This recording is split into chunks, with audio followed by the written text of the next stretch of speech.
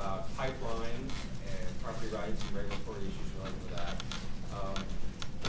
The last decade or so has seen an amazing transformation of the energy sector with the fall of natural gas prices. It's had enormous implications for electricity and other sectors.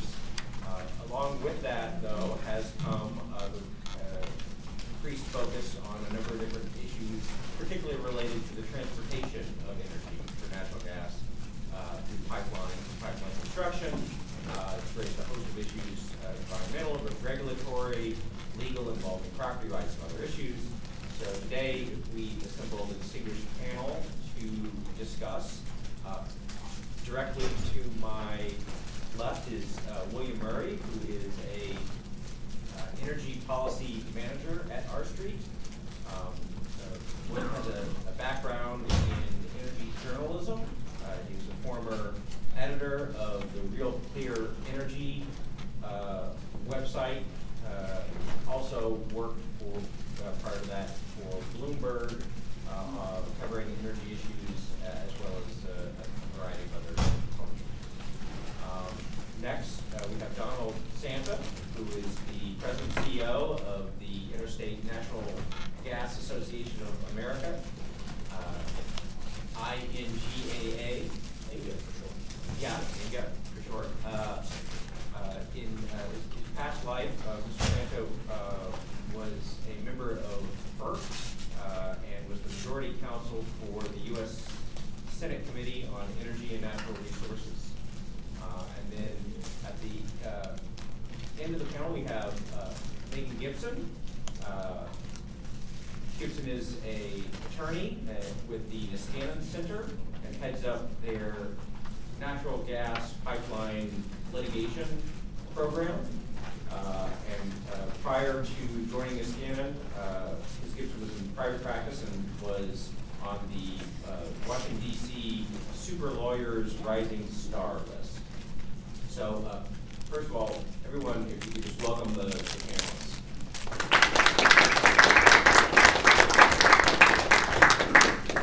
So, I think the order that we've agreed to is Mr. Santa, you go first, and then Ms. Gibson, and then Mr. Murray will finish up. So, then we'll turn it over to you.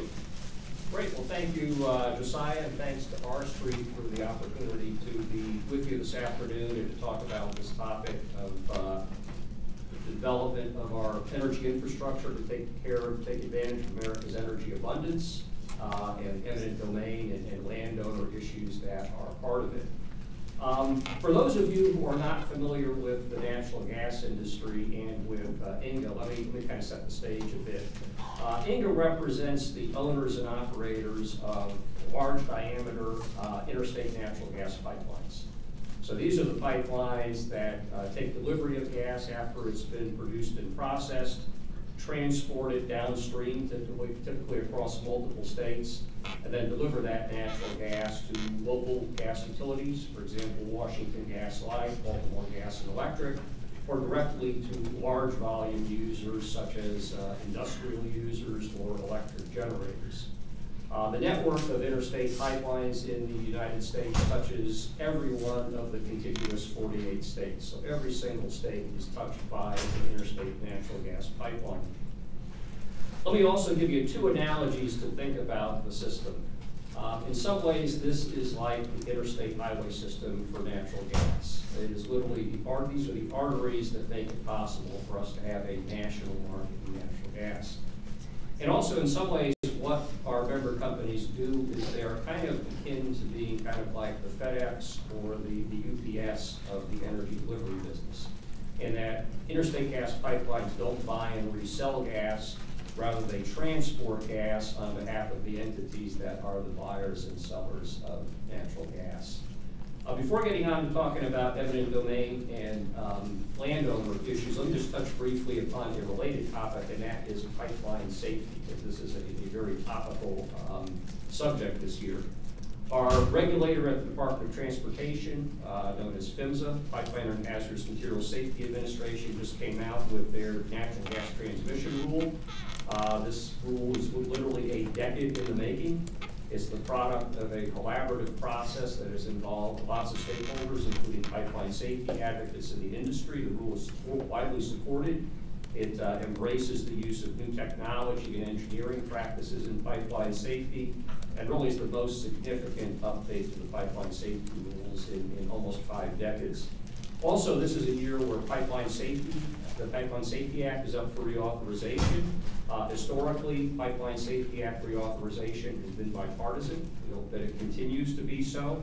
We think this is a great opportunity for Congress to build on what PHMSA did in their rulemaking, and also to embrace the notion of using new technology and engineering practices to advance pipeline safety, and also to give PHMSA the resources that they need to do the job in terms of inspectors and engineers.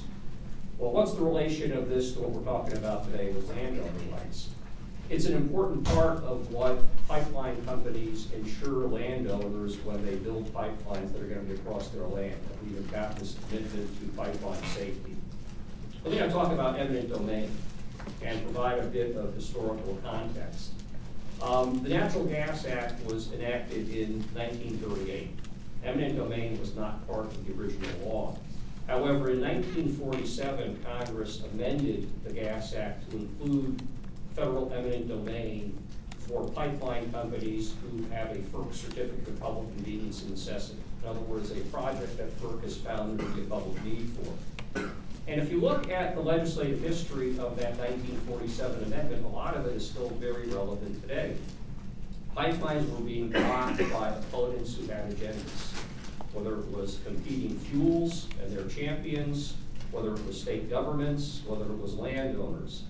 As a result of that, there actually were gas shortages during the winter of 1946 and 1947. As a matter of fact, there were about 50,000 workers who were laid off because of gas shortages as a result of the inability to expand the pipeline system. Another thing that came up in that legislative history, if you look at it, were complaints that because of the inability to build pipes, lots of gas was getting wasted in the field and was getting flared. And so the waste of that resource kind of sounds familiar to some things we're dealing with today. And the Senate report on that noted that without eminent domain, it would nullify the will of Congress if a state could frustrate a pipeline with a federal determination of need. Another thing about natural gas pipelines and eminent domain and the need for it, I think that is important, is that these transmission pipelines are really the only economic way to transport natural gas long distances over land. Think about this in contrast, for example, to moving oil or refined product, where you've got other modes of transportation. You can put it in a rail car, you can put it on a barge, you can put it in a truck. Given the nature of natural gas, you don't have those intermodal options to move large volumes of natural gas. So it's another reason why the federal eminent domain is so essential to achieving Congress's goals of the Natural Gas Act. And clearly there has been a lot of consumer and economic benefit to our country as a result of this. If you think about the post-World War II build-out of interstate pipelines, that was kind of at the same time as that 1947 amendment, between 1948 and 1960, the amount of gas consumed in the U.S. jumped more than 2.5 times. Fast forward to when Congress did wellhead control in the late 70s and then completed that in the late 1980s. It was the ability to interconnect the formerly segregated inter and intrastate systems and expand the network that made it possible to achieve the national market we've got for gas. And then, of course, let's look at the present, the past decade with the shale revolution. The fact that we now have this abundance of gas in areas where, at least in recent history, it was not being produced much. The need to build the pipes to tie that into the market to enable consumers and the economy to benefit from that. And it clearly has had a benefit. I mean, I've seen one estimate that says if you look at disposable income as a result of the shale revolution, every single household in the United States has on average about $1,300 more per year in disposable income. So there really has been a benefit from this. And then finally, let me contrast it with electricity. Under the Federal Power Act, which is the companion statute to the Natural Gas Act, there is no federal eminent domain. And as a result, developing electric transmission is very, very time-consuming, very, very inefficient. It frustrates our ability to build out the grid. And how much do you hear about that these days in terms of accomplishing public policy goals? Let me give you an example. In 2016, the state of Massachusetts enacted a law that required the states to procure more renewable energy. One of the utilities in Massachusetts went out and contracted for hydropower from Quebec. It required building a transmission line that would have gone across the state of New Hampshire. New Hampshire, notwithstanding numerous concessions, denied the approval of that transmission line. It was eventually approved to go through Maine, but still think about all of the time and effort and wasted resources, and that was just to build a line that went across one intervening state. Think about renewables and some of them, how distant they are from the load centers. They need to build transmission across multiple states. Let me now shift gears and talk about landowners. For the pipeline industry, relations with landowners are very, very important, because this is not a relationship that is just during that time that the pipe is constructed. The pipe is going to be there for decades. Pipeline companies need to have good relations with landowners because they're going to need access to that property for inspections, for maintenance, all the things that they need to do. As a result of that, INGA several years ago adopted a set of commitments to landowners. As a matter of fact, we've got copies of it, I think, that are on the table in the back of the room, so I encourage you to pick it up on the way out. And I'm not going to read through the entire thing, but let me give you 4 examples from those commitments. One of them is to provide accurate and timely information to landowners who are developing pipes. Another one is to negotiate in good faith with them. Another is to respond in timely fashion when they need information. And then finally, on eminent domain, which is the topic we're here on today, let me read you the commitment there. It says, we begin every easement negotiation with the expectation that a mutual agreement can be reached, and eminent domain rights will not need to be exercised. Further, we'll be clear in communicating that federal eminent domain will not be exercised unless FERC grants a certificate. Eminent domain will only be exercised as a means of last resort.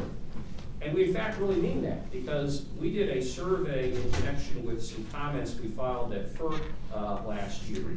And we surveyed 18 of our member companies about projects they had done in the 10 years from 2008 to 2018, so roughly coterminous with the shale revolution. And what we found was that for less than 2% of the tracts needed to construct the pipelines, less than 2% of them were required after a judicial determination. In other words, after you had exercised eminent domain and there had been a court decision. So very clearly, this is exercised as a last resort.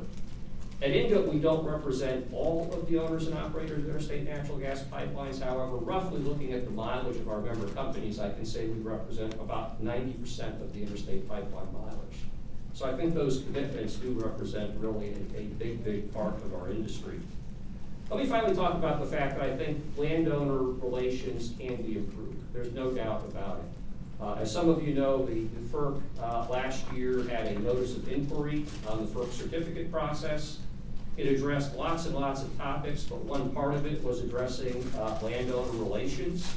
And we included a number of suggestions in our comments on improving that process, that landowners ought to have greater and improved access to information, that FERC should stress the importance of survey access to complete environmental reviews, and importantly, that FERC should improve its own explanations of landowner rights and eminent domain in the material that it shares with landowners. And FERC has taken some action in this regard. Some of you may know that within the past month, Chairman Chatterjee at FERC announced that he was going to instruct staff to process landowner issues in the hearing requests within 30 days. Why is that important? Because under the Natural Gas Act, you can't get to court challenging a FERC action unless FERC has acted on rehearing. And so I think what Chairman is committed to will ensure that landowners have the ability to get to court reasonably promptly. Let me quickly conclude. First of all, I want to impress upon you INGA's commitment to landowner relations and to pipeline safety. Second, I want to make the point that while it is not exercised frequently, the eminent domain right given under the Natural Gas Act is very, very essential to the ability to construct this critical energy infrastructure. And with that, thank you for your attention and look forward to our discussion.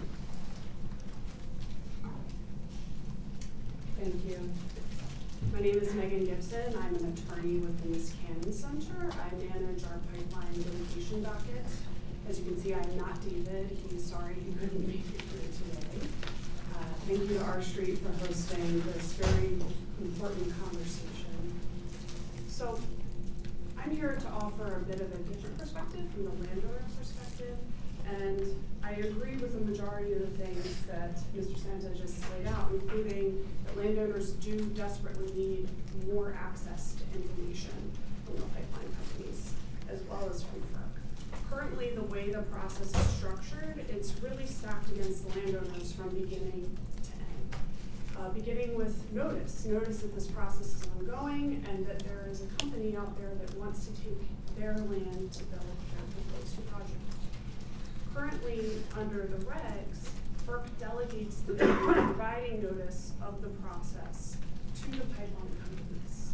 So the pipeline companies are tasked with putting the landowners whose land they want to take with notice of these are your rights, this is how you assert your rights, and if you don't do X, Y, and Z, you will waive your rights and we can take your land without you being able to challenge us doing so.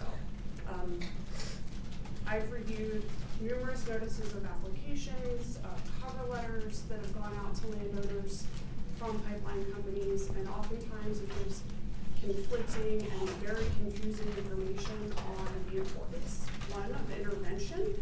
If landowners do not intervene in the FERC process, in the administrative process, they waive their right to judicial review, as well as an additional administrative review. That's not clearly outlined anywhere in any of the materials that I've reviewed. There is an implication that you can appear at hearings, you can file briefs, but a lot of landowners, including well-educated landowners, I have a client who is a physician, his wife is a licensed psychiatrist. They walked away from over the 200 documents that they received from the pipeline company thinking, oh, well, if I file comments with FERC, the Federal Energy Regulatory Commission, I will assert my rights and I can later on, challenge the pipeline's certificate and their ability to take my land. Unfortunately, that's not the case. They didn't intervene. Arguably, they waived the right to judicial review. This is easily remedied. We're hoping that FERC will be open to outlining some very simple instructions that they can provide to landowners. It can be as simple as one page, 1, 2, 3. This is how you intervene electronically. This is how you intervene via paper. And if you do not intervene, that's it. You're waiving your rights. So that's point one. The second point I wanted to make, Mr. Santa touched on briefly, and we were very pleased to hear the chairman's announcement about tolling orders, because it's a very serious issue that, again, delays landowners' access to the judicial system. Because what happens is, assuming a landowner has intervened and understood the importance of intervention, they are involved in the administrative process, and assuming that FERC grants a certificate, which they do 99% of the time, grants a certificate which gives the pipeline company the authority to start filing condemnation actions, the authority to start taking people's land. Well, what does the landowner do at that point? At that point, they have to file a request for rehearing before the administrative body, exhaust their administrative remedies before they can go to court. And what the tolling order does, and I'll explain what that is in just a minute, it delays their ability to go to court indefinitely, sometimes over 18 months. Meanwhile, the pipeline company is filing condemnation actions, and as soon as they get granted an easement across the land, they start construction, and they permanently alter the land, and the landowner, meanwhile, is in legal and administrative limbo and is unable to challenge the certificate. So we're really excited and hoping that FERC will implement the 30-day window, which is written into the statute currently. Currently, FERC has 30 days to weigh in on the rehearing request, but the tolling order says, well, we need a bit more time. We're just going to sit on this for a bit longer. The third issue, which is a pretty significant issue, is what we refer to as conditional certificates. So a lot of these certificates that grant the authority of eminent domain at the end have a long list of certificates that the pipeline has to meet before it can construct the pipeline, before it can complete the project, including obtaining all mandatory federal and state permits, the state water 401 permit being a biggie and a big obstacle sometimes for pipeline companies. But what happens with this, the nightmare scenario, and it's occurred to landowners, is the certificate is granted, the conditions are laid out, something happens, a federal court intervenes, there's a challenge, a permit is vacated or suspended, and a permit that without that permit, the pipeline company cannot move forward with construction, they cannot complete the construction. Meanwhile, the pipeline company is condemned to the property owner's land, started construction, dug a trench, cut down all the trees, has the pipe on the ground, destroyed the land, and the pipeline was never built. And that happened to a family in Pennsylvania, the Hollerans. They had a maple tree farm. Constitution pipeline came through, went to court for the condemnation proceedings, said we're going to lose $80,000 to $100,000 a day if we don't have access to this family's land. We need it now, Judge. Judge granted it. They came through. They cut down 500 old growth trees. We don't know how many saplings. Left the stumps. Left the trees on the ground for the family to deal with. That was 6 years ago. They haven't gotten a dime, and the pipeline isn't being built because New York denied the water quality certificate, which is currently being challenged in the courts. But meanwhile, the Hollerans are left with destroyed land and no compensation. So that's the nightmare scenario of a conditional certificate, which, again, we're hoping FERC can remedy, or perhaps an amendment to the Natural Gas Act could adjust. The last point that I want to touch on is FERC equating, and this is becoming more and more of an issue, especially with the glut of natural gas in the United States now, and our desire to export a lot of it for a variety of reasons, national security reasons, et cetera. But what's happening is you're building pipelines to LNG export facilities that are 100% export. None of the gas is being used domestically. There are no domestic offshoots. And for a federal authority to be granting a private company the extraordinary authority of being able to take a private landowner's land for profit, solely for export, arguably that's not a public use under the due process clause. And a prime example is the city of Oberlin case. I'm not sure how many lawyers there are in the House, but the DC Circuit just remanded that case back to FERC, asking them to clarify, well, what is your reasoning behind granting this pipeline the authority of eminent domain, granting the certificate, when a good percentage of it is going over to Canada? It's not being used domestically. And that's going to become more and more relevant as we see more and more pipelines that are being built solely for foreign export. Well, thank you very much for everybody showing up here. This is timely for a number of reasons that we can get into, but I mean, the title of this event, Pipelines and Property Rights, are they in conflict? I mean, the short answer is they can be.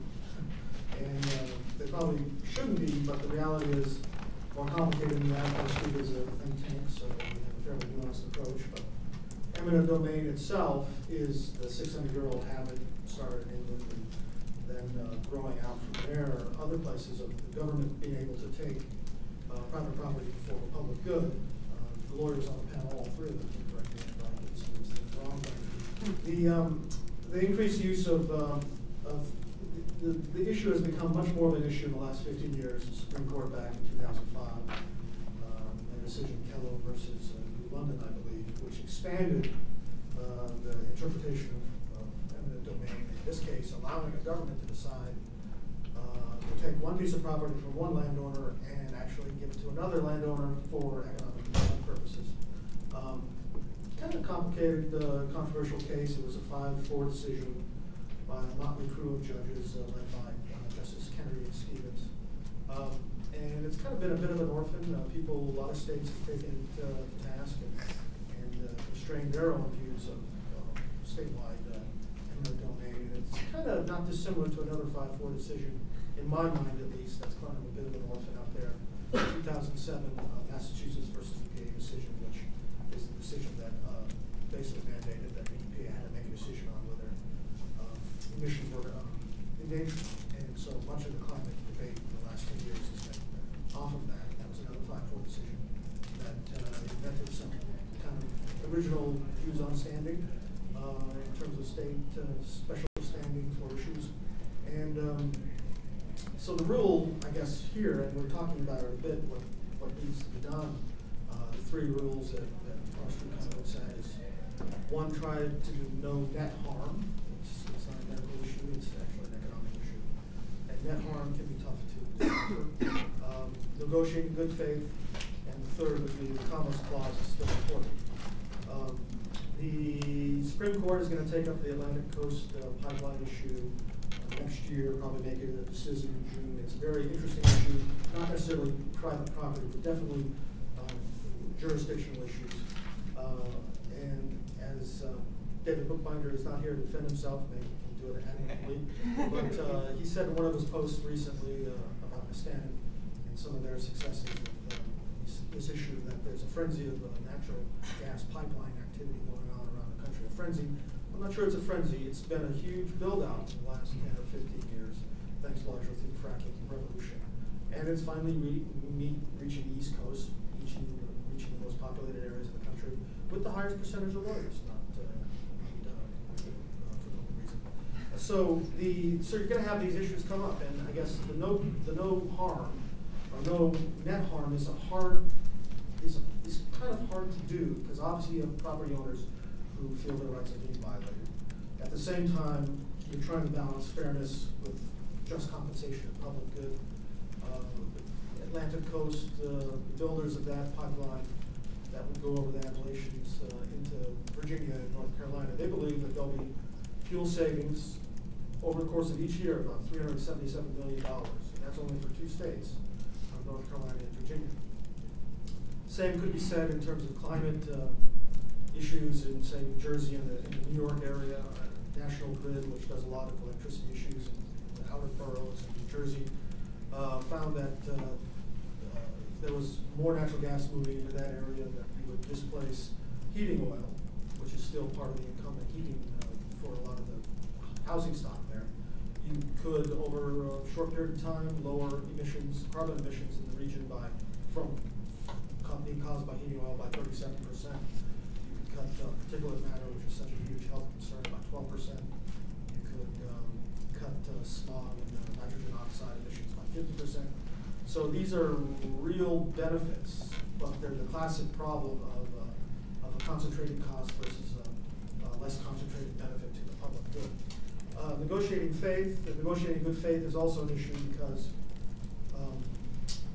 the economic, it's hard to price economic values, or environmental values. And as you get to the East Coast and populated areas, these values get higher. There's one example of, it's again not a private property issue, but it's actually a state-to-state issue.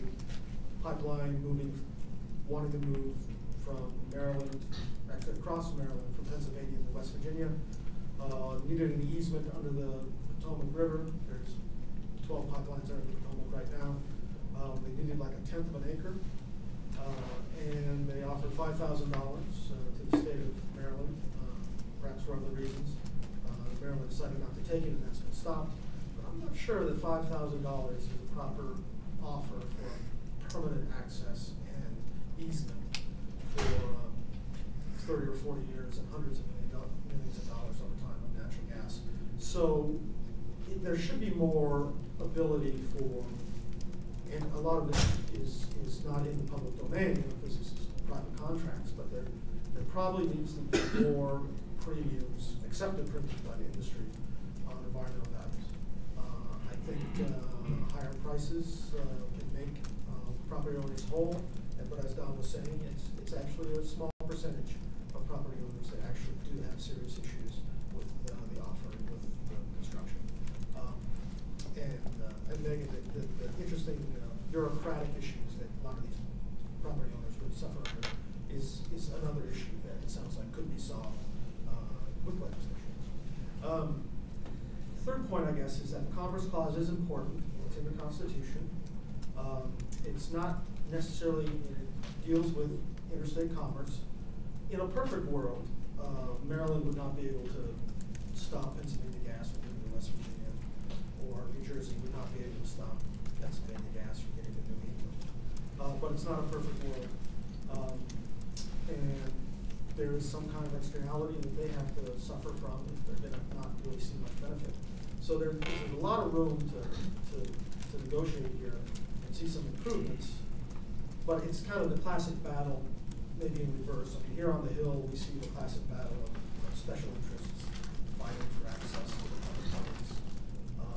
It's the concentrated benefits of special interests at the expense of dispersed costs for the country and the electorate.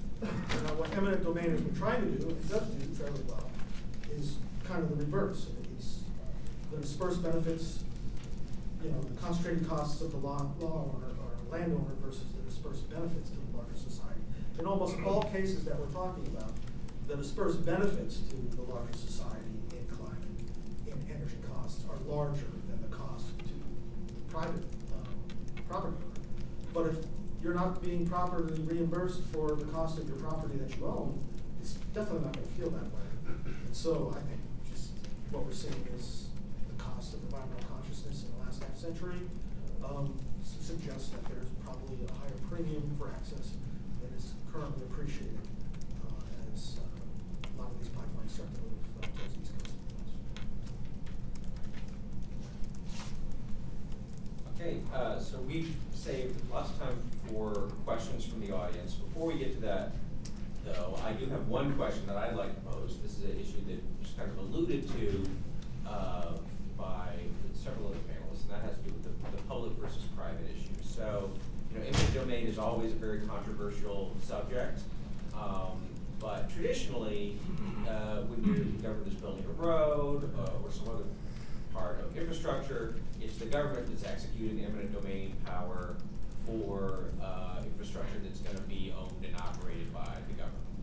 And when you pipelines is one area where that is not the case, where some of that authority is transferred over to a private entity, assuming that their infrastructure is going to serve the public good. So the question I have from Mr. Sand and the other panelists is, how does that complicate these issues when you have not only the inherently controversial issue of eminent domain, but then taking it from a government to more of a private entity taking point on it? Sure, I think it's long been accepted that for public utility type functions, think about your local electric utility, local gas utility, water utility, whatever, where there is a public benefit from the construction of the infrastructure, and that eminent domain is necessary to secure the property for it, that's a legitimate function. For example, the Kellogg decision was mentioned. And others may be more expert on it than me, but in looking at it, not only the 5 in the majority, but 3 of the 4 dissenters recognized that a taking to satisfy a public utility type benefit was proper. It kind of fell outside of the category of what happened in Kellogg, where it was transferring from one private landowner to another for a purely private use. Another thing to remember here is that not only for the local utilities, but also for the interstate pipelines, part of the bargain here is pretty pervasive regulation. I mean, number one, the first thing is FERC has got to make a finding that the proposed project is in the public convenience and necessity. Second of all, the pipeline is accepting regulation. Pipeline's rates are regulated. You can't choose what it's going to charge for that. It's subject to regulation. Pipeline has got to provide non-discriminatory open access to that facility. It can't control the access for its benefit. Pipeline, for that matter, even if several years down the road it wants to take the facility out of service, needs to get approval from FERC, which is what is called abandonment. So there is a trade-off there that in return for getting the FERC certificate, in return for getting the eminent domain that comes with it under the Natural Gas Act, you're accepting a fairly heavy regulatory burden that doesn't attach to others who are doing business out in the economy, other investor-owned companies. And then finally, I think, in getting to the interstate commerce point, I mean, that I think was what Congress recognized in 1947 when it added the eminent domain to the Natural Gas Act. The recognition was that given the nature of natural gas and where it was located, given if you wanted the entire country to benefit from it, you needed interstate facilities. And that there were going to be certain interests who, whether it was competing fuels, whether it was states who didn't think they got a benefit in the middle, landowners could stand in the way of achieving that congressional purpose. And so that was the reason why the eminent domain was created under the Natural Gas Act. But I think it's got, a sound legal basis. I think that there clearly is a strong policy basis for it. And again, there's a pretty pervasive regulatory burden that attaches to somebody who is an interstate gas pipeline and gets that delegated right. Other panelists want to? Yes, just want to address the elephant in the room that all natural gas pipelines, new natural gas pipelines that are approved by the Federal Energy Regulatory Commission and receive a certificate of public necessity, they are guaranteed a 14% return on equity, period, regardless of other economic conditions. And this is something I know that FERC is looking at. They issued a notice of inquiry back in March, I believe, and there were a lot of comments submitted, but that is something that needs to be addressed. I'll also say that with regards to public benefit and the findings of public benefit, this ties back into what I was discussing earlier, conditional certificates. You can't find a public benefit in a pipeline that's never going to be built, yet they're still permitted to condemn land and take people's property away and destroy it in the interim while their various challenges are working their way through the courts. And that is something also significant that needs to be addressed. And I just wanted to address one other comment that was made, that a small percentage of landowners contest these actions. I think that also goes back to the fact that a lot of landowners don't understand their rights because they're not informed of them. Okay. All right, so now is the most exciting part of any program, which is we get to hear from the audience. So if anyone has any questions, I don't think we have a microphone, an audience microphone. But the acoustics in here. But that's right, yeah. If necessary, I can repeat, but, so, who has questions?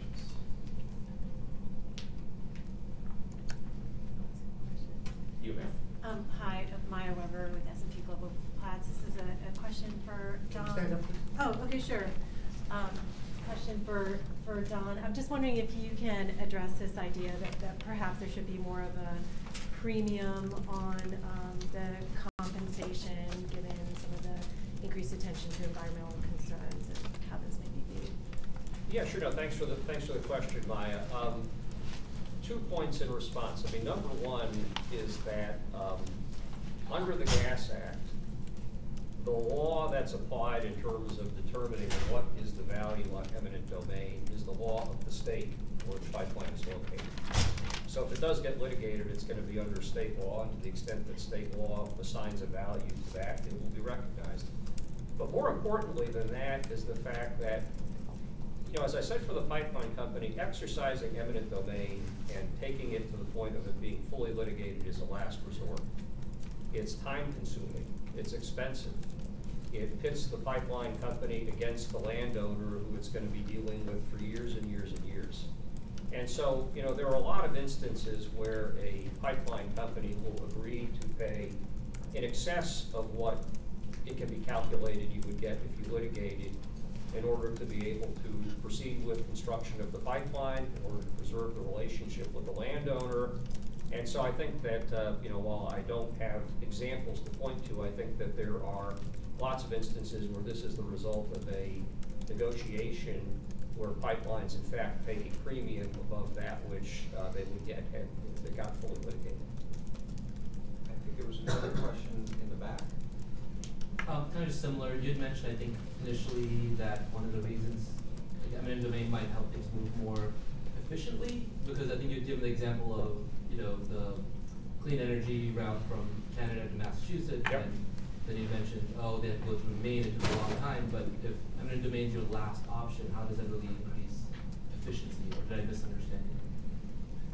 Well, my point was that, you know, perhaps a broader point about the fact that under the Power Act, you don't have the equivalent of the FERC certificate authority. And so as a result, if you're doing an electric line that needs to go across multiple states, you've got to deal with each and every single state and the proceedings under that state's law. And then also, as part of that will be, you know, eminent domain and dealing with, for example, can you exercise eminent domain under that state's law? Let me give you an example. In some cases now, electric transmission lines are being constructed by companies that are not utilities within those particular states, because they're an independent transmission company that's building interstate transmission. There would be a question there as to whether they would even qualify for eminent domain under that particular state's law, because they may not satisfy the definition of being a public utility within that state. And so my point was that if you had a Federal Power Act equivalent of Section 7 of the Gas Act, and could both get approved and cite interstate electric transmission projects, and then also have the federal right of eminent domain, it would make the process a lot more efficient and timely.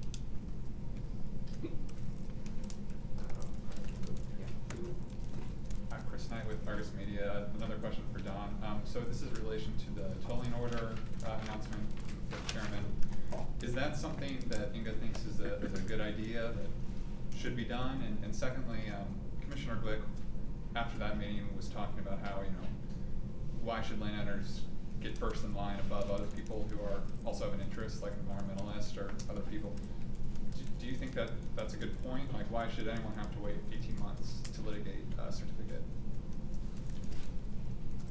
Well, you know, Inga has not taken a position as an entity on it, but let me kind of offer you some thoughts. I mean, number one, you know, as some may know, what the commission did was in response to a concurrence that was filed in, was it the Defenders of the Allegheny case?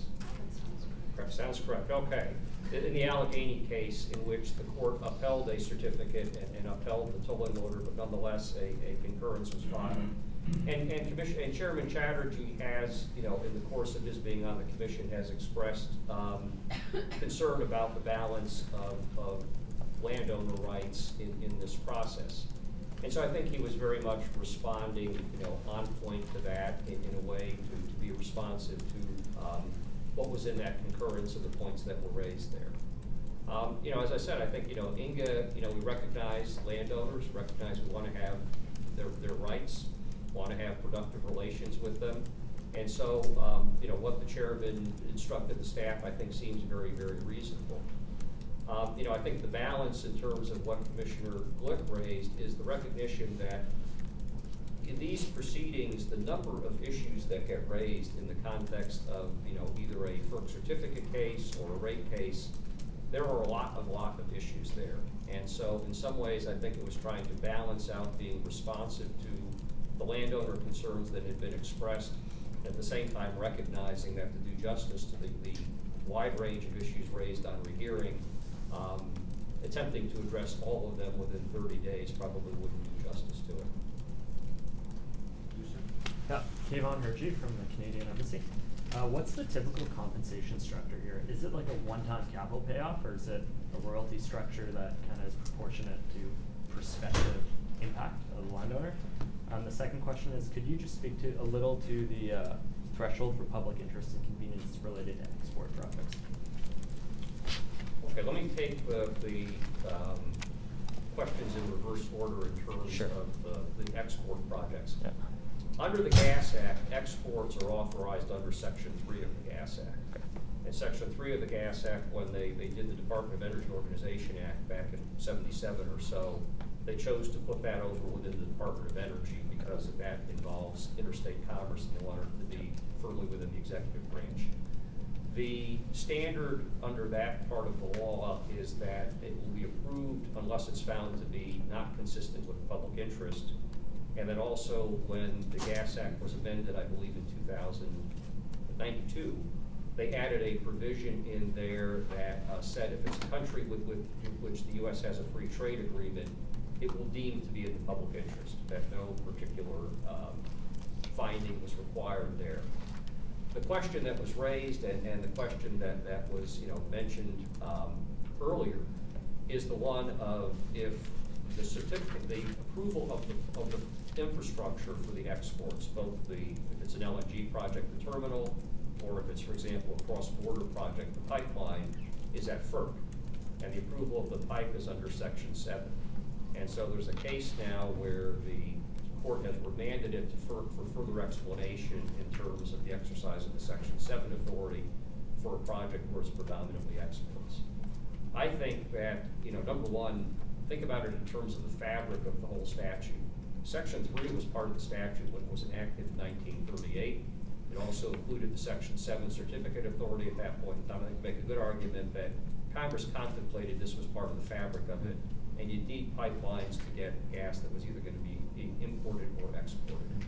Second of all, you've got the finding that it's in the public interest, and I think that should count in terms of thinking about public benefit that stems from this.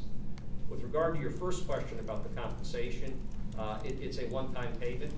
At times, issues have been raised about, well, should it be some percentage of the value of the gas that goes to the pipe or something like that? But remember, the pipe doesn't own the gas. Under our structure, the pipe is purely a transporter of natural gas. So the basic notion is that as I said earlier, under Section 7H, it's based on the law of the state in which the property is located and what would be done by a court in that state to determine a fair market value for the property in the state. Does it incorporate prospective impact? No. No. Okay. If I could just offer a legal qualifier, I can't help myself. Section 3 is not the same as Section 7, so gas that is authorized by the Department of Energy under Section 3 for export, the standard is the need to find that such export is not inconsistent with the public interest. That's very different than a finding of public need and necessity under Section 7. Section 7 comes with it the authority of eminent domain. Section 3 does not carry that authority with it, and that's the current remand before FERC, is that they need to justify the export under their public benefit analysis, which they did not do under their original analysis. I was wondering if you could comment a little bit more about the notion of the percentage of landowners who contract before eminent domain proceedings actually come to fore. Obviously, it's not an equal bargaining transaction here, and even under the most ideal circumstances where the pipeline is acting completely in good faith, there's still obviously the obvious knowledge of that bully pulpit of being able to have the FERC certificate being treated as a de facto for public use. I'm wondering, in terms of analyzing the power structure here, how many landowners do you think in a typical proceeding do sign a contract before eminent domain, but not because they actually agree with the pipeline, but because they feel that essentially the power and the stack is against them, and that they don't have the funds, the time, and the resources to be able to actually go through a condemnation and a certificate appeal? I would say it varies pipeline to pipeline and population to population. A lot of the populations that are affected by these pipelines are rural, heavily uneducated. There's a county, for example, in West Virginia that's being affected by the Mountain Valley Pipeline. Only 25% of the population has a high school degree. So it's stacked against them for sure. And I think, again, fixing the way that they put these landowners on notice and make it easy for them to intervene and assert their rights will address largely a lot of that. And hopefully not through any sort of amendment to the Natural Gas Act. I think it would be just a simple instruction from FERC and guidance issued to the pipeline companies on how to communicate with landowners initially. No, we agree that, and as reflected in our comments in the certificate NOI proceeding, that, there is room for improvement in terms of and the clarity of what it does and how it communicates with landowners. And, so I think that that's an area where I think probably there's agreement in terms of there's room for improvement to make sure that folks are as informed as possible. And I'll just add, the DC Circuit has found that the fact that your land is at issue and is subject to potential condemnation proceedings under a certificate is in itself an injury. So regardless of whether you settle, you give them an easement, or your land is taken via eminent domain, it's considered to be an injury.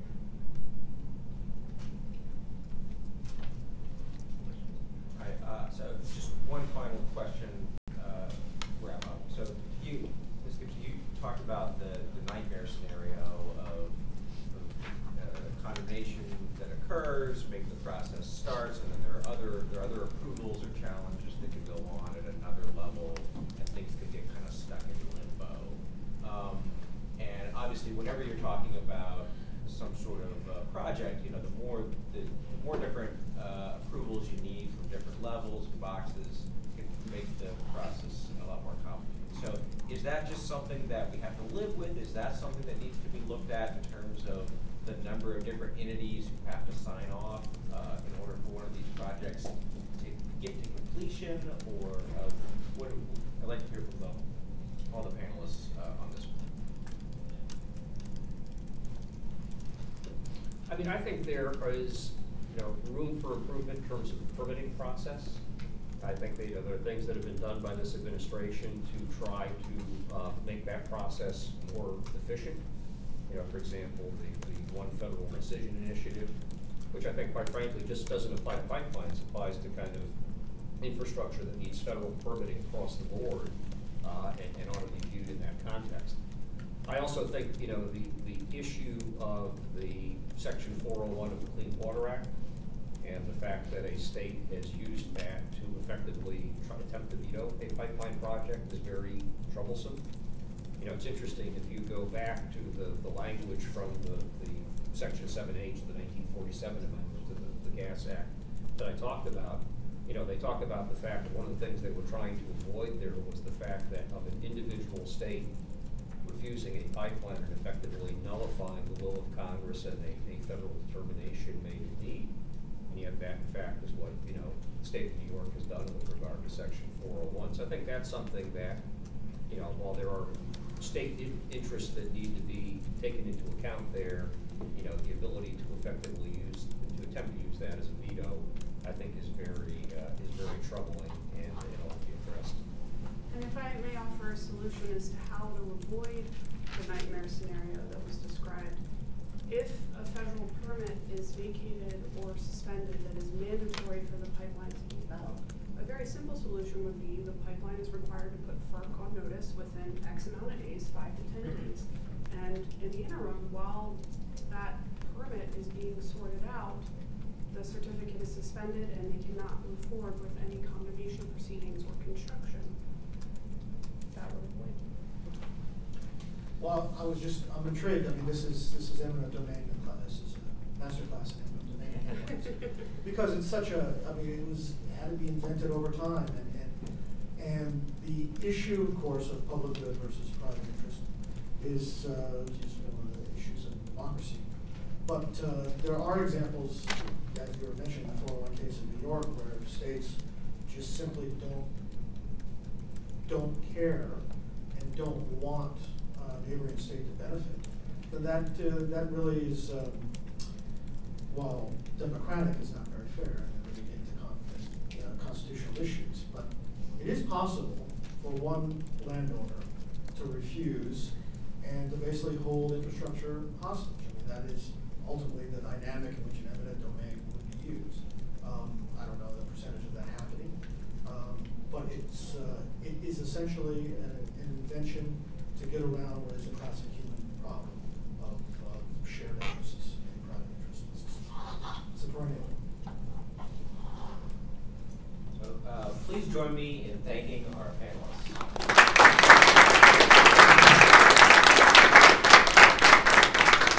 Thank all of you for coming today as well.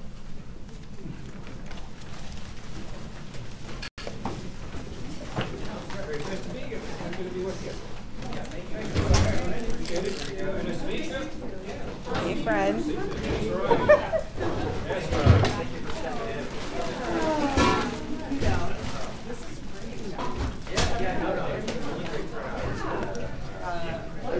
Looking forward to Burke taking on the Supreme Court. Her case going to the Supreme Court in any way. Almost during here. So we can't really go. Nice to meet you. Have you guys even looked at the last time?